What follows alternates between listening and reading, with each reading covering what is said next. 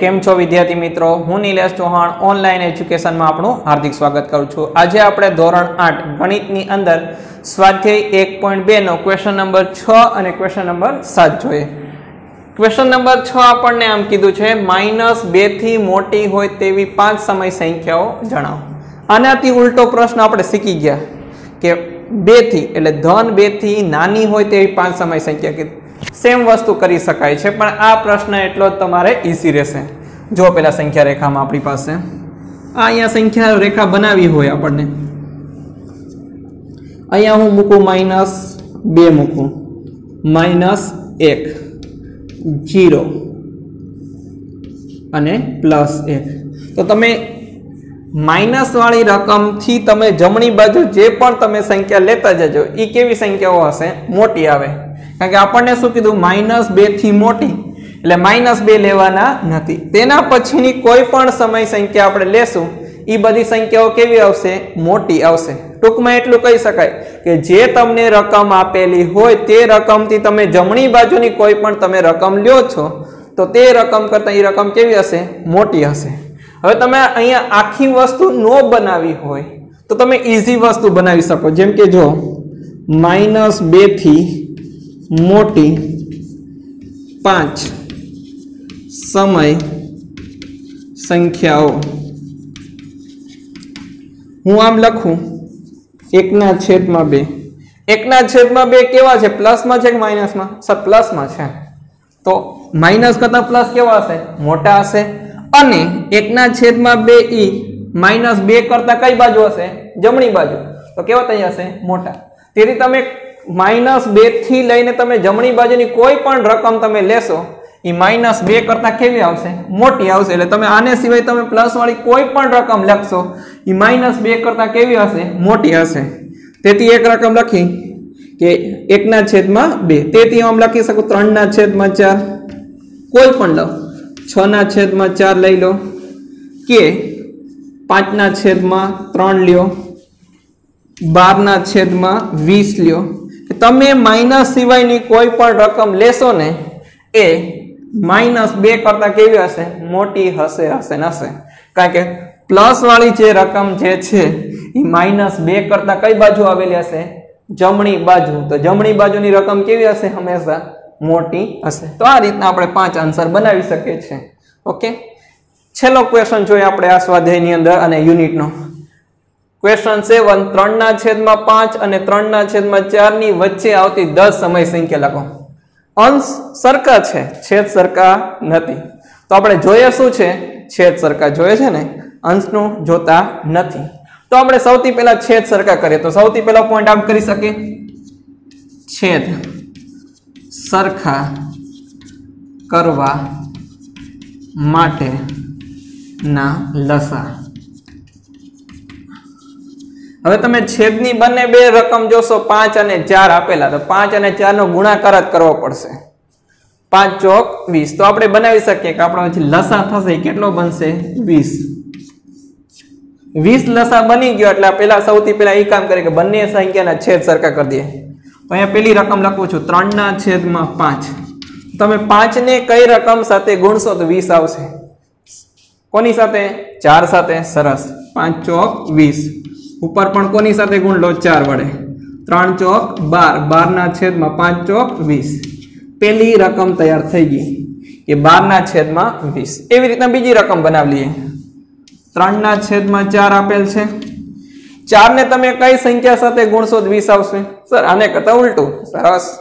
तो 4 ने हूँ कोनी साथे गुणी सकूं 5 4 पंचा 20 तो ऊपर पण 5 वडे गुण दो 3 पंचा 15 15/20 હવે આગળના પ્રશ્નોમાં આપણે જોઈ ગયા હતા કે પહેલી વખત લસા સરખા કરવાથી પણ ઘણી વખત અંદર આવતી જે સંખ્યા પૂછી હોય ને એ આપણને મળી જતી હતી। શું અહીંયા એ બને છે કે 12/20 અને 15/20 ની વચ્ચે આવતી કેટલી સમય સંખ્યા પૂછી 10 છે અત્યારે સર 12/20 પછી 13/20 14/20 સર 15 આવી જાય 10 રકમ આવતી નથી તો શું કરીએ हालो तो आपणे जेम याद करता तेम के जेटली रकम तमने पूछेली होय केटली रकम पूछेली है 10 एमां केटला उमेरवाना 1 उमेरवाना 10 માં 1 ઉમેરીએ કેટલા થઈ જશે 11 હા તો 10 સમય સંખ્યા મેળવવા માટે 11 વડે ગુણતા અને ભાગતા જેટલી તમને સમય સંખ્યા પૂછે એને કરતા એક પ્લસ લાઈન આવવાનું 10 પૂછી તેમાં એક પ્લસ કરી 11 વડે ગુણશું અને 11 વડે ભાગશું તો રકમ લખી દઈએ 12/20 ઓકે અંશમાં આપણે ગુણશું અને છેદમાં આપણી પાસે ભાગશું ગુણાકારનો સંબંધ છે પણ અંશ અને છેદમાં છેદ દૂર થઈ જાય ઓકે છેદમાં 20 ગુણ્યા આપણે 11 કરવા છે તો 11 દુ 22 અને 22 ની પાછળ 0 મૂકી દો 220 અહીંયા આપણી પાસે 12 ગુણ્યા 11 છે જો 12 ગુણ્યા 11 કરશું તો પણ જવાબ 132 આવશે પરંતુ જો તમારે ગુણાકાર ન કરવો હોય તો શોર્ટકટ સમજો ટ્રીક કે 12 ગુણ્યા 10 આપેલા હોત તો કેટલા જવાબ મૂકતા તમે 120 મૂકતા તો ઈ કોનો છે તમે 12 છે ઈ 10 વખત છે તો અહીંયા 12 કેટલી વખત છે 11 વખત છે તો સ્વાભાવિક છે કે 120 માં બીજા 12 ઉમેરી દઈએ તો કેટલા થઈ જશે 132 થઈ જશે તેથી 12 ગુણ્યા 11 કરશું તો કેટલો જવાબ મળશે 132 મળશે આ પહેલી રકમ થઈ ગઈ એવી રીતના બીજી રકમ લઈ લઈએ આપણી પાસે 15/20 ને કોની સાથે આપણે 11 વડે ગુણશું અને 11 વડે ભાગશું તો 20 ગુણ્યા આપણે 11 કરીએ તો કેટલો જવાબ મળે છે 220 અંશમાં 15 ગુણ્યા 11 કરવા છે તો તમે આ રીતના કરી શકો 15 ગુણ્યા 10 હોય તો 150 આવતા હા સર તેમાં 15 એ 10 વખત તમે ગુણો છો 15 કેટલી વખત છે 11 વખત તો 150 માં બીજા પાછા કેટલા ઉમેર દો 15 ઉમેર દો કેટલો જવાબ મળશે 165 તેથી આમ કહી શકાય આપણી પાસે કે 15 ગુણ્યા 11 એટલે કેટલા થઈ જશે 165 હવે આપણી પાસે બે રકમ બની ગઈ 132 ના છેદમાં 220 165 ના છેદમાં 220 આ બંને રકમની વચ્ચે આવતી 10 સમય સંખ્યા લખવાની છે આપણને શું કીધું વચ્ચે આવતી એટલે આ બે રકમ લેવાની નથી તમે કોઈ પણ એક બાજુથી સ્ટાર્ટ કરીએ કે ચડતા ક્રમમાં કે ઉતરતા ક્રમમાં એ કઈ ખોટું પડતું નથી તો આપણે ચડતા ક્રમમાં રાખીએ પહેલી રકમ રાખું